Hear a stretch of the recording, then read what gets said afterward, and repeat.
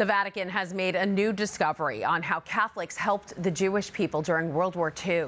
The Pontifical Biblical Institute revealed the never-before-seen documents, which included a list of dozens of religious congregations that provided refuge to the Jewish people.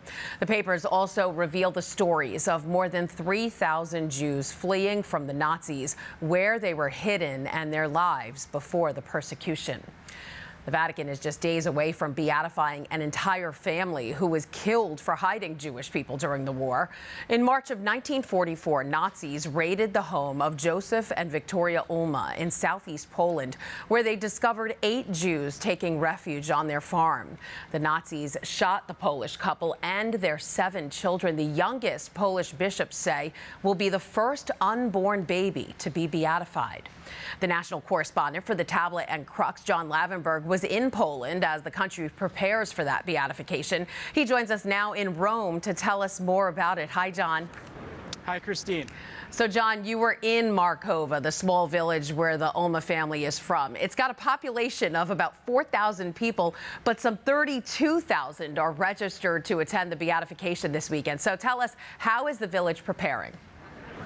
That's exactly right, Christine. And the scale of this event and the size of the village really puts into perspective how difficult this will be to pull off. But as we speak right now, they're finalizing preparations. There's a soccer field about 1.5 miles from the Ulma family home, and about a half a mile or so, maybe less, from their gravesite, that they're turning into a huge setup for this event. So right now, there's all this construction going on, working around the clock to try and get this set. Yeah, and apparently there are still deep connections to the Ulma family in Markova. What did you hear from the people there? You know, how do they feel about the beatification?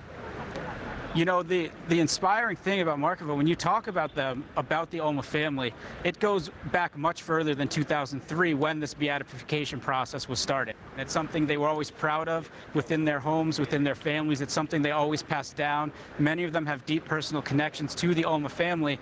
And as one woman puts it, who works for the parish and was actually my tour guide, taking me to these different sites related to the Ulma family, the gravesite in particular, it's just special to them. It's a place they always go to pray, and it's a place, a source of hope for them and a source of inspiration. And that's kind of a small insight into just how much this really means for them.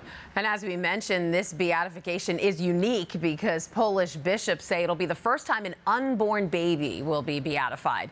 Explain that situation more to us. How can the Vatican beatify an unborn child? Yeah, so Christine, this is actually something the Vatican commented on itself this week, and they kind of dispelled the notion that it's the first time that an unborn child would be beatified.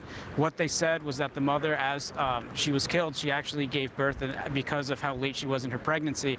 And as far as that works with the beatification and actually the baptism of the child, they said the following. They said the Church has always held the firm conviction that those who suffer death for the sake of faith without having received baptism are baptized by their death. So essentially what they're saying is that this unborn child, this unnamed child, was baptized by the fact that it was killed and martyred, and that's how they're going to approach it. But 2 things still remain true in that. 1, it is the first time that a whole family will be beatified, and that 2, this unnamed child, along with the entire family, will live on for a long time and be an inspiration for Catholics all over the world. And John, before we go, we have a surprise for you. We purchased a photo, and it hasn't come in yet, but here's the proof. You had a meeting with Pope Francis. Tell us all about it.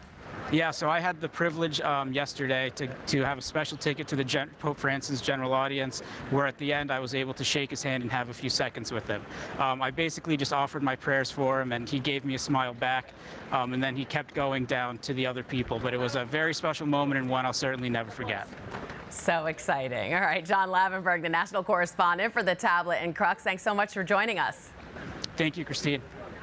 To read more about John's reporting on the Ulma family and the latest on the beatification, just go to thetablet.org.